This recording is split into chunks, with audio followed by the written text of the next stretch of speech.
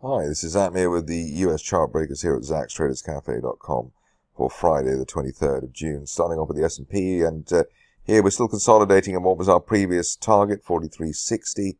The low yesterday, 43.51, so sort of tying in with that idea. While we're above the 43.60 area, looking for hopefully a potential return to the recent rally.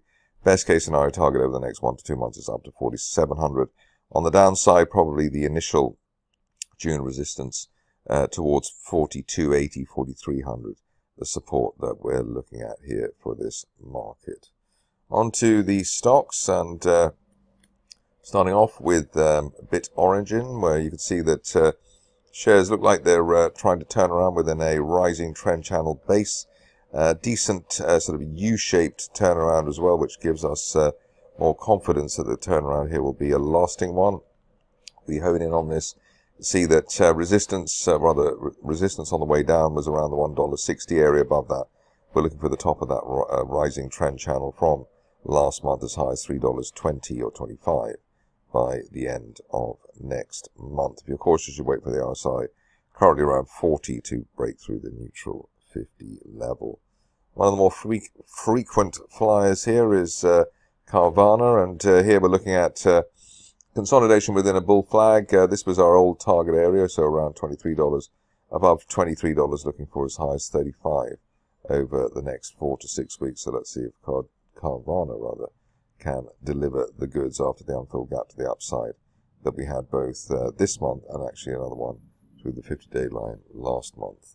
And we covered the next stock here a few times before. It's good to see it pushing on higher. Dios, nice push here, and basically touching our $7 target, just about touching our $7 target yesterday, $6.95.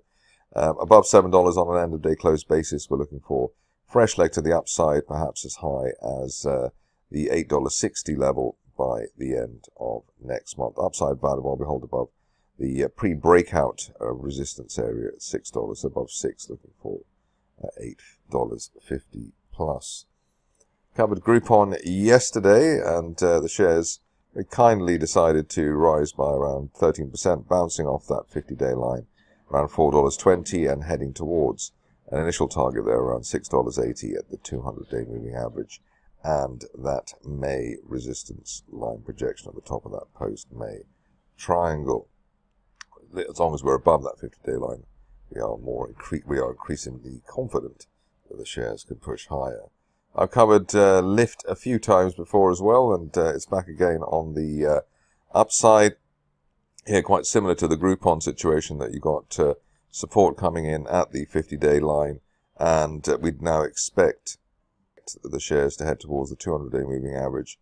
That's around $12 at the top of that broadening triangle from March, but a nice setup there versus that 50-day moving average and an RSI bounce off the neutral 50 level, which tends to be a decent continuation signal.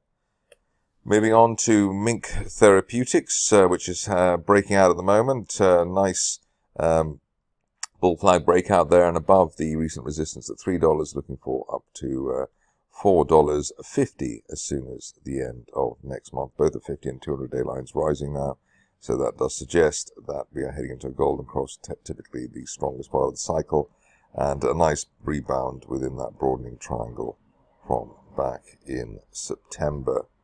Only back below, well below the $2.50 area, really delaying that potential upside for Mink.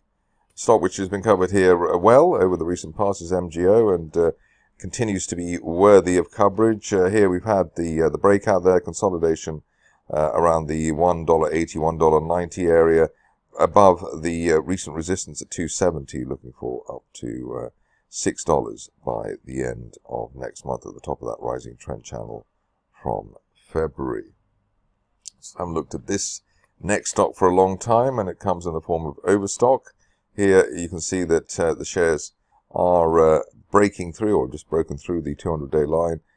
Recent resistance around $22.80, above that looking for up to $30 by the end of next month after that extended basing that we had towards the $17 area for the first half of 2023. On to stock which is also on the front foot, Root. Here we've broken through the 200-day line, looking for potential support at old resistance on the way down around the $11 area. Above that, maybe $11.20 if you prefer. And the resistance line projection from back in October heading towards $19. Hopefully we could see that by the end of next month. On to the last three. One is a frequent flyer, SoundHound and SoundHound AI. And here we're near the old February resistance in the $4.20 area. We're going to get a decent breakout through the $4 area, which is we're only marginally through that now. Then it's up to $6, hopefully by the end of next month. And the upside valid while we hold above the $3.50 area, which is basically early 2023 resistance. New name now coming up, and decent looking stock, Steel Connect. Here you can see that we've basically got a rising trend channel base, top of the channel there, heading towards $11.50. Resistance line break there at $8.75, so above $8.75, looking for that $11 plus target by the end of next month. Finishing off with another new name, and we've got Talaris Therapeutics. Interesting sort of chart pattern in the sense that we've had a handbrake turn type of maneuver, i.e. we were falling sharply before yesterday's gap higher through the 50-day line at $2.50 and above that, looking for $3.50 as soon as the end of next month. But that bear trap turnaround, bear trap gap reversal should take the shares higher, given how fierce it's been over the last 48 hours. That's it for me today. More updates over the weekend.